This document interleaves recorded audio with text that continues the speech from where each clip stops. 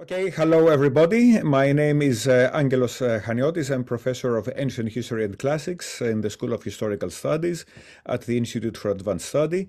And on behalf of both the Institute and Gorgias Press, I welcome you to this talk. Our speaker is Hilla Alouf-Aboody, who did her PhD in Hebrew and Judaic Studies at the New York University. She is currently in Jerusalem, where she offers lectures on a gap year program called Eshel, and she teaches on wisdom and Jewish philosophy. She is an independent scholar working on Second Temple literature, the Dead Sea Scrolls, and Rabbinic texts. And today, her talk is on the subject through the prism of wisdom, Elijah the prophet as a bearer of wisdom in rabbinic literature. And as it always happens in these talks, her book is offered at a 40% discount on the annual sale of Gorgias Press. So, Hilla, you have the floor is yours to present your research. Thank you. Thank you so much. It's really an honor to be here and to share some small snippets, synopsis of my work that hopefully will pique the interest of all those who are interested in the study of wisdom literature. It deals with both wisdom I tried to show the connection between the wisdom in the biblical period into the Second Temple, and then how it streams into rabbinic literature in the way that it develops and evolves. So thank you so much for hosting this talk, and all those who took part in making this happen. So I appreciate it very much. So just the overall main premise of my work is studying Elijah the prophet and all of the traditions in rabbinic literature that talk about Elijah, and seeing how Elijah served as a conduit of wisdom in rabbinic literature. His unique portrayal in the rabbinic material, although at times can seem disjointed, is actually connected through the thread of the wisdom tradition, which is something that I noticed when I looked at all those traditions, and there's many of them, as a whole. The Elijah traditions serve as an expression of the influence of the wisdom tradition on rabbinic thought. And one of the avenues through which this wisdom tradition was incorporated into the rabbinic material was through pietistic rabbis. Pietists called Hasidim in Hebrew, would say in some ways equivalent to the holy man of late antiquities. And they were very much influenced by the wisdom tradition. And Elijah was viewed as the mediator of wisdom in all its different facets. So that's what I try to show in my work.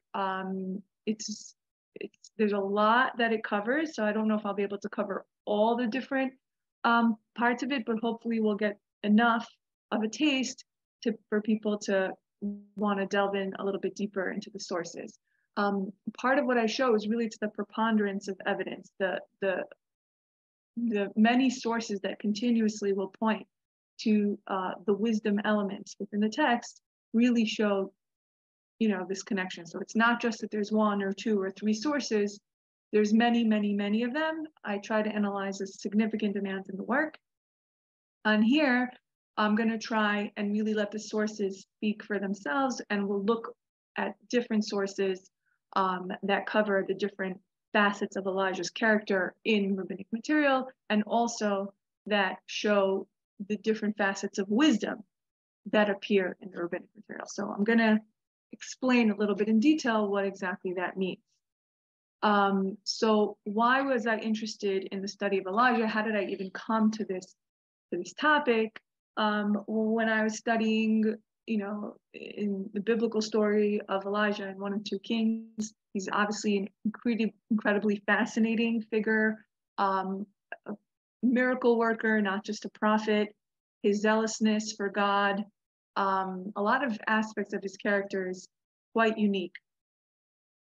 And so that led me to look into, the Second Temple material and then later the Rabbinic material. And what we see in the Rabbinic material is that Elijah has one of the most variegated nature of biblical characters and their development than many other characters, as far as I know. So there's three different aspects of Elijah's character that we see. The first is the commentary on Elijah as a biblical figure in Historian 1 and 2 Kings. So anything that describes his role as a prophet is mentioned in the Rabbinic material. The second facet of Elijah's character is his role in the Messianic era. There's a verse in the end of the book of Malachi, one of the last prophetic books, where it states that Elijah shall come in the awesome day of the Lord, and he will return the hearts of the fathers to the sons and the hearts of the sons to their fathers. And that basically ushers in Elijah's role in the Messianic era, and all the traditions develop out from that prophetic message. So in the Rabbinic material, the role of Elijah in the Messianic era is expanded upon. So not only is Elijah discussed as a biblical character, his role is discussed as an important figure in the Messianic era. And the third facet of Elijah is his role in rabbinic legends, which also is very unique, where he physically appears, or an apparition of him, or whatever this means, he appears to rabbinic figures, teaches them, talks to them, and saves them from peril. He does all these very interesting things that we don't really see any other biblical figure really reappearing in rabbinic legends in the same kind of way. So Elijah in that sense was quite fascinating, and because his figure was doing so many different things in rabbinic literature, most scholars would compartmentalize these different, developments of Elijah and not really connect them together. But as I was studying them, I noticed that they actually did have some connection, maybe not every single tradition, but many of them were connected to this idea of wisdom. So just for example, this is one of the sources that when I was studying them really just shot out to me as being connected to the wisdom tradition. So this tradition is found in the Babylonian Talmud, Bavli Berachot 29b, where Elijah is seen to be giving advice to Rav Judah. This is an Amoraic rabbinic figure, and he's described as Rav Judah, the brother of Rav Salah the Pious. So also there is some connection to the idea of the Hasidim, which are the pious ones, and that also plays a very important part in how these wisdom ideas were incorporated into the rabbinic material. So the Hebrew states, Amar le'Eliyahu l'Rav Yehuda, said Elijah to Rav Judah, Achva de Rav Salah Chasida, the brother of Rav Salah the Pious, Lo tertach velo tachti, lo tarve velo tachti, וכשאתה יוצא לדרך, המלך בקונך וצא. So it's advice, life advice. Fall not onto a passion like anger, and that will not sin. Drink not to excess, and that will not sin. And when thou goes forth on a journey, seek counsel of thy maker and go forth. So anyone who's familiar with the wisdom tradition and the proverbial sayings, the life advice, this just shouts out, to me to be connected to that idea. So this was an example of saying, I'm curious if the other Elijah traditions are also connected to wisdom. But before I could really explore that, I needed to delve deep into what is the wisdom tradition and what am I looking for exactly? And that I ended up realizing was quite a complex question. the development of wisdom as a genre and the influence of modern genre theory on the wisdom tradition and literature has gone through a significant development in the last 10, 15 years. So first, I'll start with the traditional definition of wisdom. Crenshaw basically is like the father of biblical wisdom. And as a scholar of biblical wisdom, he basically, I would say, was more of the minimalist in what is included in wisdom literature.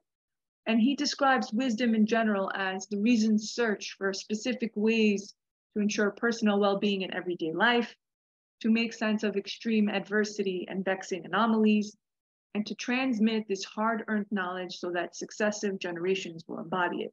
And I think in the source that we just read, we see how, personal well-being in everyday life is definitely something that Elijah was saying. Don't get angry, don't drink too much, and before you go out on a journey, talk to God a little bit, make sure you're going to be good on your journey. So he said the search for meaning in life is also reflected in 3 levels: nature wisdom, meaning looking at the world and observing what wisdom you can pick up from the world around us; judicial or practical wisdom, the day-to-day, life advice; and theological wisdom, which is, the bigger questions about, theodicy, God's role in this world, reward and punishment, things like that. Crenshaw limits wisdom literature to texts that have a specific form. And this is where modern genre theory will push back on Crenshaw. And he said that the wisdom form was specifically proverbial sentences or instruction, debate, or intellectual reflection. And that anything that fell outside that category, for example, if it was in a narrative form or psalms, prayers, even if it had wisdom elements or themes, he would not consider that a wisdom literature, but rather something that was influenced by wisdom. But modern genre theory basically defined genre as being more like a type and less of a class in regard to its classification.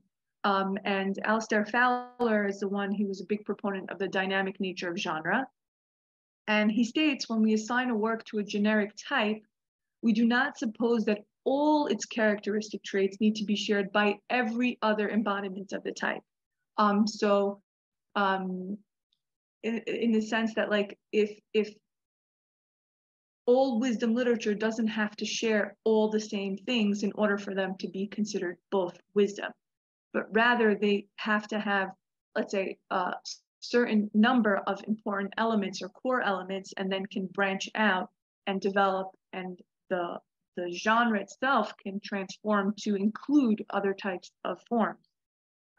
So in this way, a literary genre changes with time so that its boundaries cannot be defined by any single set of characteristics, such as would determine a class. So I obviously go into depth in understanding this concept within work, but I think hopefully for now this should be sufficient. And the impact that modern genre theory had on wisdom literature is the movement away from pigeonholing wisdom into one form and allowing for its usage and influence on different biblical works such as Psalms, Ezekiel, Daniel, Job, for example. So it allows for a greater understanding of the convergence of different genres and modes of thought that we'll see in Second Temple literature really expands, where we'll see a lot of different genres formulate together to create, a new form, a new genre, if you want to call it, but it's a combination of different ideas and thoughts. And another really important point is the inclusion of wisdom songs as part of wisdom literature and the wisdom tradition. Stephen Geller analysis of the wisdom psalms, specifically Psalm, I think 119, amongst a few others, that these wisdom psalms were drawn by a group of pietists. And he talks about the merging of old and new wisdom forms, Old wisdom was considered more natural wisdom, looking at the world and nature and drawing wisdom, and the new wisdom was connected to the Torah, the divine expression in the Torah as the source of wisdom. And those two things were at tension with one another, and in these Psalms they were actually brought together. And he basically proves it through his analysis of those Psalms. And an interesting element in those Psalms is the place of piety. The word chassid, tzaddik, which means pious, righteous, plays a very prominent role in these Psalms. And basically, these are, in my opinion, the beginning of the group of pietists.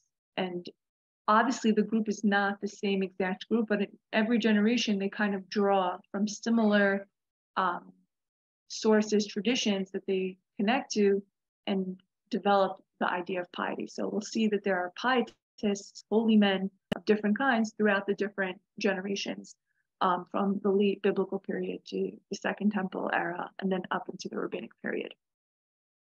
So one of the important points that we'll see is the importance place of prayers and Psalms that are connected to wisdom and piety, with connection with Elijah and the wisdom material in the rabbinic corpus.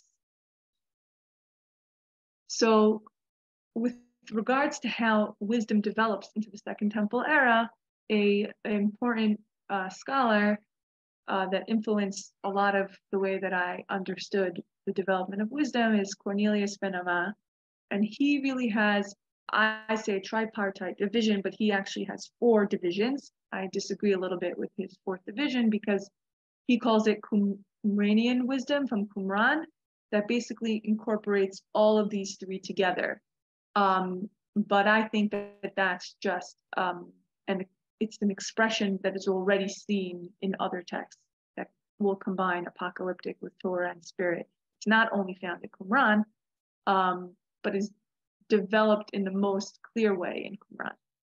So I really think that it's really a tripartite division that is later they connect with one another. So just to explain these 3 types of wisdom, the Torah-centered wisdom views the Torah, the 5 books of Moses, as the source of wisdom. And the way to attain wisdom is through what we call inspired exegesis, through study. And when you study the Torah, you're able to access this deeper wisdom. And works such as, Ben Sira, are an example of Torah-centered wisdom. I think he also says Josephus, for example, holds this perspective. And he actually puts the rabbinic material in this grouping, which is something I disagree with. I actually think that the rabbinic material incorporates all of these 3 kinds of wisdom in their works, entire corpus. But he places it like Pirkei Avot, he places it in the Torah-centered wisdom. The second is the apocalyptic-centered wisdom, which views the source of wisdom to be a mediating angel, right? That's how one can receive this divine wisdom, through some kind of vision or mediating angel. And usually the type of wisdom that is expressed in the apocalyptic-centered tradition is esoteric wisdom, wisdom having to do with the creation of the world, the end of days, the messianic era, and also any kind of heavenly secrets or anything that's going up in the heavens. So that, for example, the Book of Enoch is an example of this kind of apocalyptic-centered wisdom. And the third type of wisdom is the spirit-centered wisdom, which views the spirit, the Holy Spirit, Ruach HaKodesh, Numia in Philo's work, this idea of the spirit that one is filled with, that inspires them to understand things and see the world and have a greater understanding of whether it's exegesis, whether it's just their experience in the world, understanding, creation of the world, all these different things is through one's experience of having the Spirit rest upon them. And so those are the three types of wisdom. And basically by utilizing this tripartite division, is able to look at all the different Elijah traditions and many times connect it to at least one, if not two or three of these types of wisdom within the text.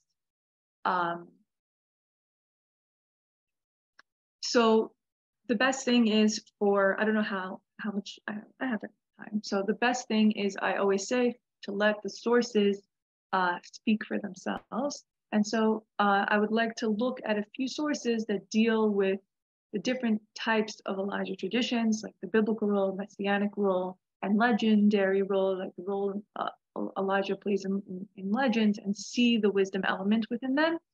And hopefully, if we still have time, to also look at the pietistic element. So I can't really go into all the stories, but hopefully we'll get like a little bit of a taste of the depth and really fascinating sources that deal with Elijah. So here, this is actually the sources in the Jerusalem Talmud, Berachot, I think it's 5b.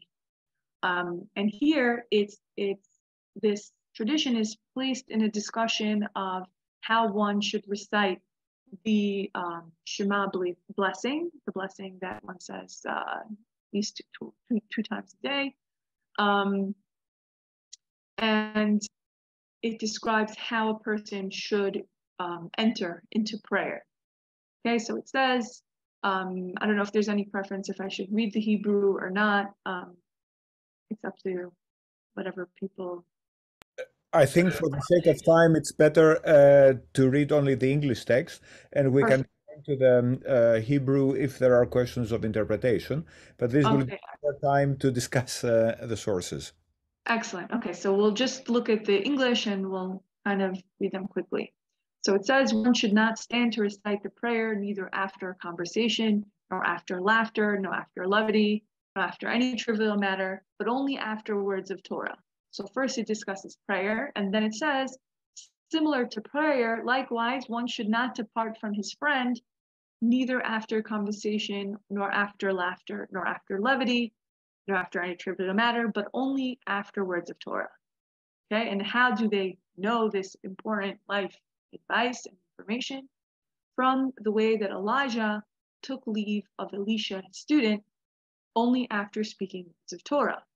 So how do they know that Elijah and Elisha were speaking words of Torah? It says that as they still went on and talked.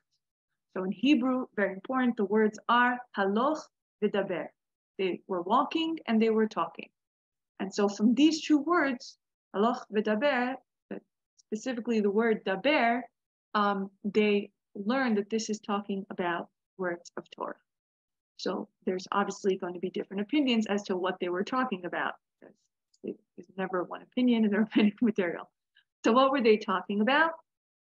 So we have the opinion of Rav Achva ben Rabbi Zera said they were discussing the recitation of the Shema.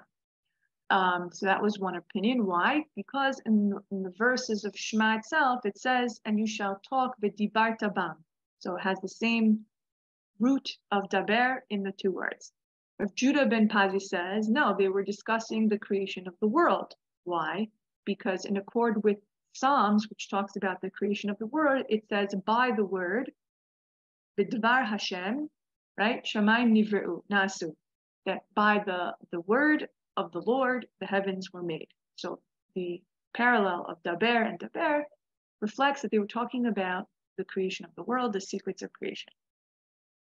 Rabbi Yudan, son of Rabbi Abayu, said they were discussing the consolation of Jerusalem. So this talks about, the Messianic era and the restoration of Jerusalem. As it says, Dabru, here it says, Dabru alev Yerushalayim, right? Speak tenderly to Jerusalem, and the rest of the verses, and cry to her that the warfare is ended, that her iniquity is pardoned, which is received from the Lord's hand double for all her sins, basically the restoration of Jerusalem and the Jewish people back into Jerusalem. This is from Isaiah. And then the sages say, what were they discussing? They were discussing the description of the Merkava, the chariot, right? One of the most esoteric descriptions of, found in Ezekiel, of God's heavenly throne.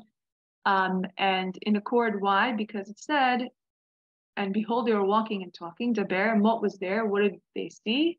A chariot of fire and horses of fire, which is what Elijah was carried onto, up to heaven. And so here, if we just quickly analyze, it talks about Elijah's character. He's walking with Elisha, and what is he talking about? What is he seen to be conversing about? Obviously, all these deep esoteric ideas of wisdom, and it's given in the same discussion that talks about how to depart from a friend, how to talk to people, how to talk before prayer, after prayer, all these different things. So it's part of that wisdom element that then also goes further, not only to like give you this life advice, but also talk about how Elijah was connected with all these deep wisdom themes, more of, you could say, apocalyptic wisdom, esoteric wisdom, things like that. So you see a double element here within, just talking Torah, the laws of Shema, the laws of the Shema prayer versus more deeper ideas. So that's just one example. The next source reflects Elijah's messianic role as a bearer of wisdom. This is found in Mishnah of Eduyot 8:7. So this is a Tanaitic source. And here it talks about what does Elijah do when he's expected to return in the messianic era. So here Rabbi Yeshua says, I've received from Rabban Yochanan ben Zakkai, who heard from his master and his master from his master, that it is a halacha from Moses at Sinai, that Elijah does not come to declare impure or pure, to push away or to bring close. Rather, to push away those that were brought close with force, and to bring close those who were pushed away by force. The family of Bet Serafia that lived in the East Jordan was pushed away, and the Ben Sion family was also pushed away by force, and then another family that's not named, which was there, that the Ben Sion family brought close. So this has to do with priestly lineage and Jewish lineage. So it says that basically Elijah, at the end of the day, will declare who's actually of the correct lineage to perform tasks in the temple. So like these families, Elijah comes to declare pure and impure, to push away and to bring back. Judah disagrees and says Elijah's job is to bring close, but not to push away anyone. And Rabbi Shimon says that actually his job is to resolve the controversies, the machlokot, the halachic controversies that have not been resolved. And the rabbis say not to push away, not to bring close, but rather to make peace in the world. It says, behold, I sent you Elijah the prophet, and he shall return the hearts of the fathers unto the sons, and the hearts of the sons unto the fathers. So there's many things that I discussed in the work about this particular source. Many parallels to Elijah, perhaps being the priest that is expected at the end of days, because he does a lot of priestly things. Elijah as a priest is one of the traditions of his background, but then there's those who say he's not a priest, but rather a prophet or a teacher, the teacher at the end of days, and that's to resolve the controversies is probably the most important part of this source in showing that Elijah was seen as a teacher at the end of days who would discuss and resolve controversies in the Messianic era. So here we see also, even as his role in this Messianic role, we see his role as a teacher, as someone who's giving over important halachic Torah knowledge. So that would be more like the Torah-centered expression of Elijah's role as teacher.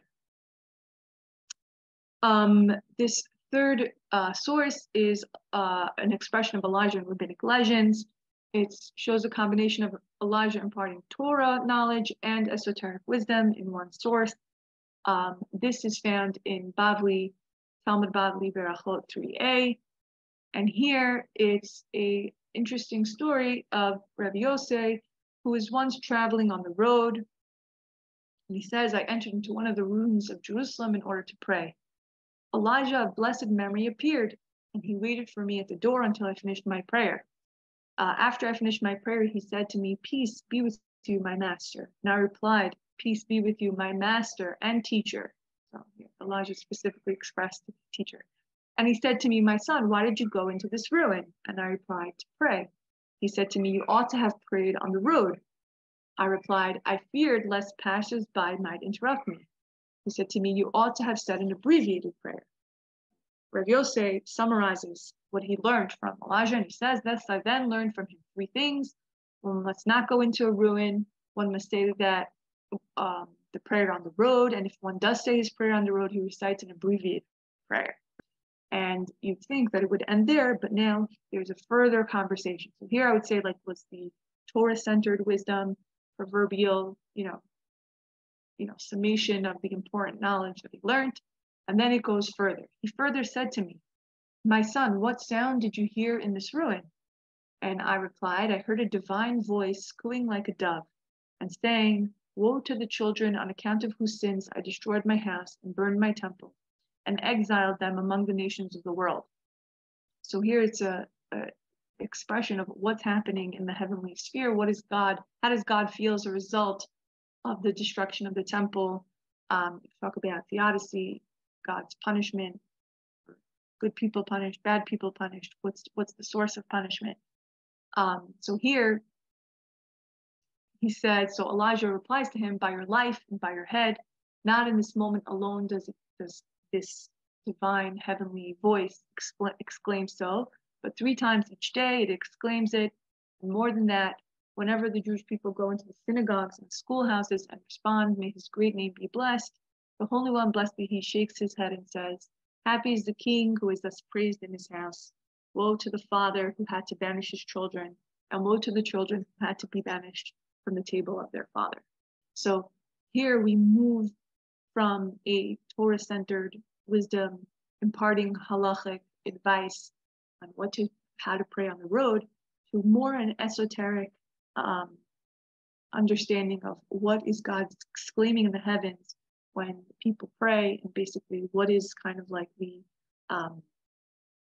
correction for the destruction of the temple is the prayer at the synagogues, the schoolhouses.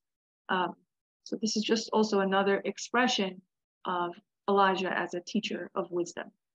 And then this last source is tying Elijah to the spirit-centered tradition through his role as being a conduit for Ruach HaKodesh and the Holy Spirit. And this is in Tosefta Sota, Tanaitic source, 12:5, and there it says, prior to the time when Elijah was hidden away, so basically Elijah never died, he was just hidden away somewhere, prophecy was abundant in Israel. For it is written, Elijah said to Elisha, stay here, for the Lord had sent me to Bethel.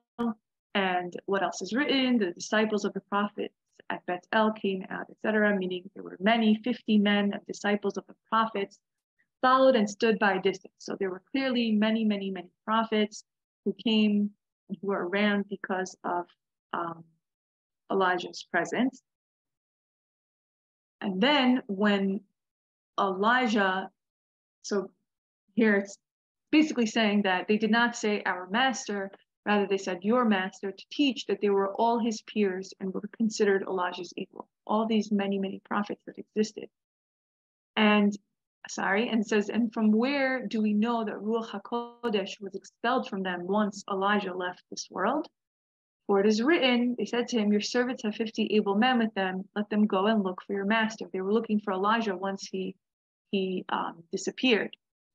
And is it possible that the day before the people said, you know, the Lord will take your master today, as opposed to our master? So because they were just saying that it was Elisha's master, that they had already lost their ability to prophesy. has. And therefore, this shows us that until Elijah was hidden away, prophecy was abundant. Meaning, before he was hidden away, prophecy was abundant. Once Elijah leaves, somehow this sucks up all the ability to connect with the Holy Spirit. And so this theme is presented as Elijah being directly linked and connected to the Holy Spirit. Now, an interesting phenomenon that we see between the Mishnaic and Tanaitic material and the Amoraic material is a movement away from Ruach HaKodesh. The sources that talk about the attainment of Ruach HaKodesh, Rabbi Pinchas ben Yair, in his famous Saint's Progress, he basically gives advice on how to attain the Holy Spirit. When that tradition is placed in the Babylonian Talmud, the words Ruach HaKodesh are omitted from the text, and there are some opinions that basically the more that the Holy Spirit had a stronger presence in Christian theology, the more movement away from the term Ruach HaKodesh, and even it being something possibly to attain, occurred. But what we do see, interestingly enough, is an increase in the revelations of Elijah to rabbinic figures and his presence in rabbinic sources. So it seems, at least from how I see it, that Elijah serves as the replacement for Ruach HaKodesh as the conduit through which one can achieve divine wisdom. And so I don't know if we're out of time, but basically between the connection to wisdom and pietists in the wisdom psalms, to the connection of Elijah and the presence of Ruach HaKodesh. In the Saint's Progress, he's connected also with the resurrection of the dead through Elijah. Elijah is connected to Rav Pinchas ben Yair's statement of achieving Ruach HaKodesh, and he was an example of a pietistic figure. All the stories that surround Rav Pinchas ben Yair is that he was a miracle worker, he was a very pious person, and so we continue to see in the Amoraic material that the Chassid and holy man is portrayed in the image of Elijah and Elisha. And furthermore, Elijah himself appears as the quintessential Chassid. He's connected with prayer, rainmaking, a healer, a miracle worker. He's zealous for the law, and he's constantly teaching and appearing to many pietists. So just some conclusions. The Elijah traditions are a great avenue through which we can observe how the different types of the wisdom tradition are present in the rabbinic material. The rabbinic material has expressions of the Torah-centered wisdom, apocalyptic-centered, and spirit-centered wisdom traditions, contrary to Ben Amaz's categorization of the rabbinic material as being only part of the nomistic, which is law, Torah-centered wisdom tradition. And secondly, Elijah the prophet, through his role as a conduit for Ruach HaKodesh and his return in the end of days as a messianic teacher, he was viewed overall in the rabbinic material as a bearer of wisdom that replaced the loss of Ruach HaKodesh. The strong correlation between Elijah and the pietist wisdom tradition that the wisdom that he reveals to the pietists themselves points to, in my opinion, the pietist central role in imparting these wisdom materials and traditions and incorporating them into the rabbinic corpus. So hopefully that was a little clear as to the overall ideas that are expressed in my work. Yeah, thank you very much for this very clear presentation, very informative. You have given us a very good overview of your research, and I also liked the discussion of the selected sources.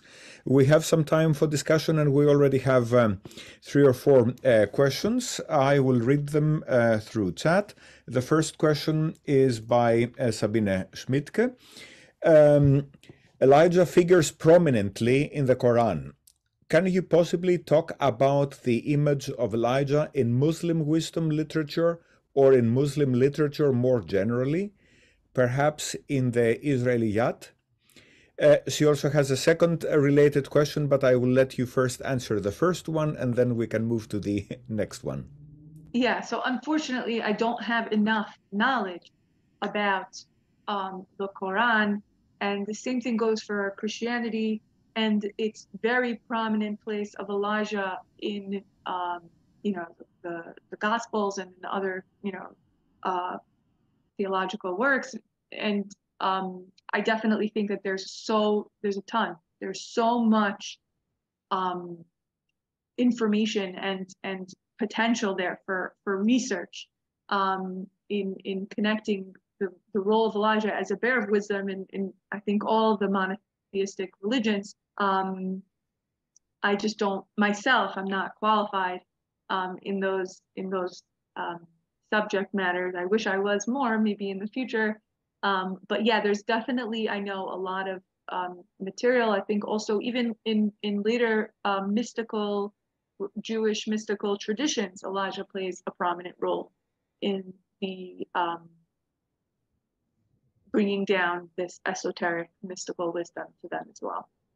The second question was also related, and I assume that the same answer applies, that it is beyond your expertise, is whether you can say something about the relationship between wisdom literature in Judaism during the period you studied and Islam, whether and how the former influenced the latter. Yeah, I unfortunately don't know enough. I would love to read more about it and expand on it. But some of the things, the comparative material that I do touch upon is the Greek and Roman um, circles of sages and holy men, and they also had not Elijah, but they had connections to different figures. I can't remember exactly the specific god. In Kristen Lindbeck, she talks about it in great detail. That different wisdom sage circles had figures that they would connect to as the source of their wisdom.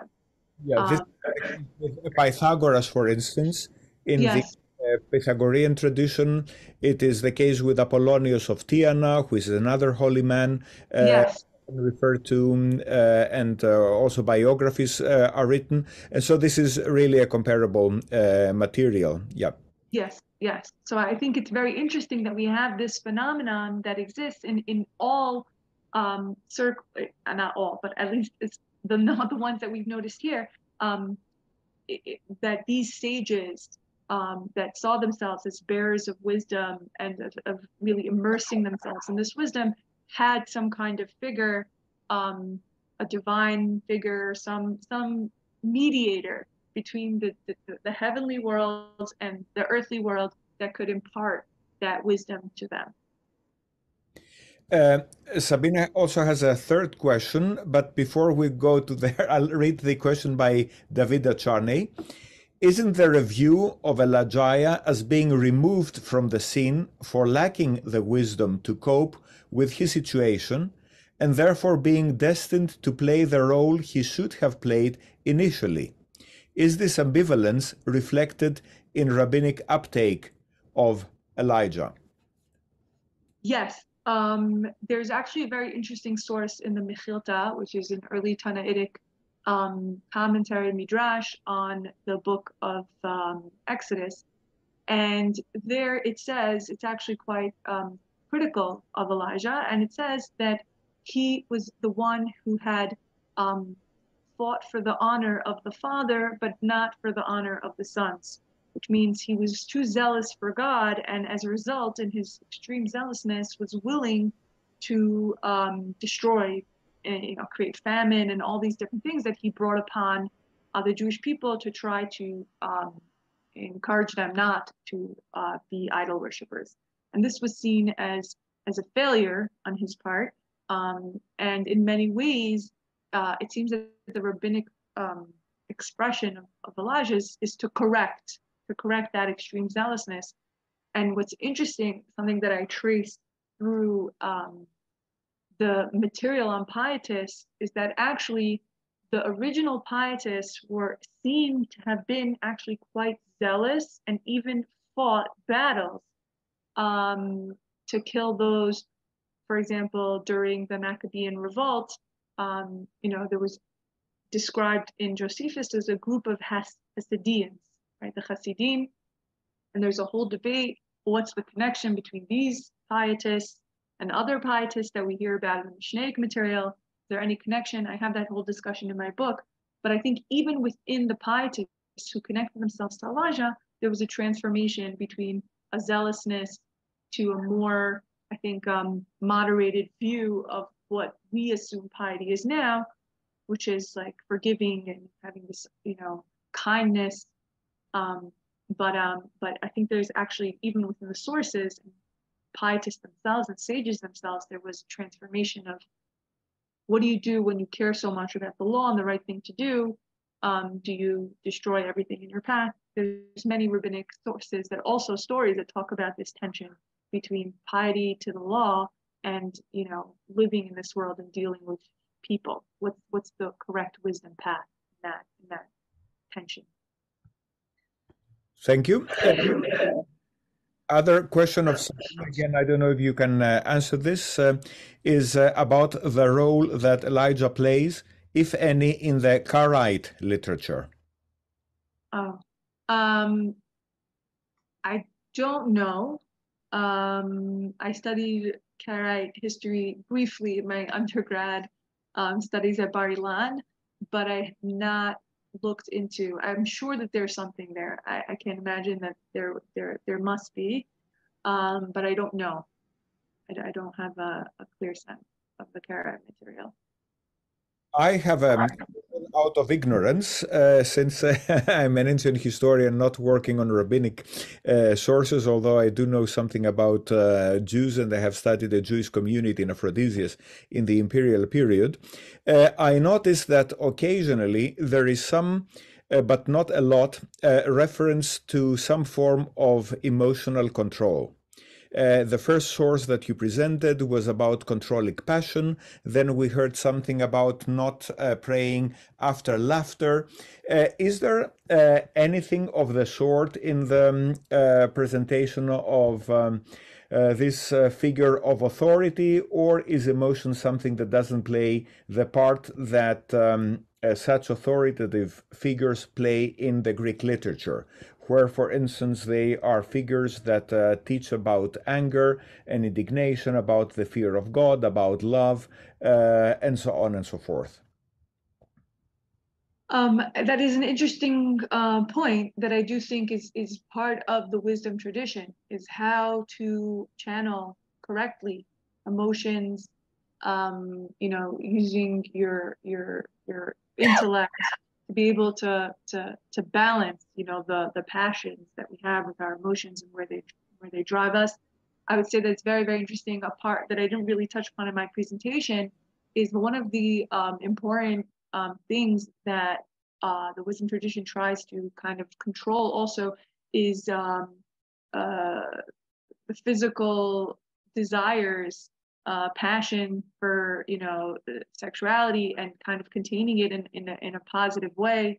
You have woman wisdom, right? Wisdom is expressed as a woman, whether it's because that's mysterious, and so it reflects that idea, but also in the correct way of dealing with the physical, sexual passions that people have. So there's definitely a lot there. There's a lot of stories that Elijah does discuss the balance and even in a halachic framework of incorporating that in our lives. So I definitely think that idea of emotions and passions and controlling them is something that that is part of the wisdom tradition. It does have a significant presence in the sources. Thank you. I do not see any further questions. Can I ask a question? Sure. Or a comment, maybe? So it was very intriguing, you mentioning the Ruh Kodesh, and it figures a lot, as you said, in Christian literature, in particular in Syriac, which is kind of more in contact, let's say, with the Jewish tradition and with the Rabbinic tradition. And it's interesting that you mentioned that later on the Jewish tradition starts to move away from it because it has this Christian connotation. So I'm just wondering how much of that is due not just to contacts with Christians, but in particular contacts with Syriac Christianity, because the term is exactly the same. It is Ruhat Qudsha or Ruh Qudsha. So it's exactly the same Aramaic term used both in Judaism and in Syriac Christianity. And I don't know if anybody looked into this. I do think that I think in the Syriac Christian tradition there were significant holy men within those circles as well, and I think the influence and the borrowing or the cultural, back and forth between these two communities. I think Daniel Boyarin describes the parting of the ways being much, much, much later than we realize, and that there's actually a lot of conversation that happens in between the lines within these sources, and how they do influence one another. I would be interested also. I think it's more dramatic shift in the later sources than in the earlier sources. I think to compare also the what they call the Jerusalem Talmud, which was just written in or the Palestinian Talmud, as they call it, in Israel during the Roman period, the late antiquity, and then the Babylonian Talmud, which was developed even further, seems to move even more further away from it, even though they were farther away from those sources. So very interesting. Who knew what, where, when, and how is very interesting. But it seems clear to me that it was such a prominent thing in Jewish tradition that it's very noticeable that it kind of doesn't appear as much in later sources. But we do have actually, I think, a return to it in some later midrashim that goes more towards the medieval period of kind of trying to reclaim Ruach HaKodesh. In that way, it could be that actually maybe with moving away from the Syriac, and if you have Latin, it maybe doesn't sound the same, so then you can reclaim it as your own because you're not fighting a similar, exactly same, sounding word with very different, meanings. Very different, but slightly different to be significant. Very interesting. Thank you so much. So now I do not see any further questions. If there are any, this is the last chance. But this doesn't seem to be the case. I'm sure that I speak in the name of everyone who attended your talk, that this was very informative and interesting, and has given us both knowledge but also food for thought. And congratulations for your publication. And I hope that you will continue your research in the future. Thank you so much. I also received a lot of insight from all your questions and ideas for further research. Yeah. And on the last slide, you have the information about the book that was published, and also the information about how one can acquire it with 40% discount. So thank you again. Thank you everyone for attending this talk. And then I can only wish you happy holidays and a new year that will not be as bad as 2022. Yes, and just to that. just a few words from the Gorgias, and this is a perfect season finale to our talks. We're going to take a break in the fall, but we will get back to you and we will announce the next series or the next season. Sorry, we'll announce the next season probably in the spring. And thanks, of course, to Sabine, Angelos, Maria at IAS for this collaboration between IAS and Gorgias. It was a perfect season. I agree. Thank you so much. Okay, bye-bye then, everybody.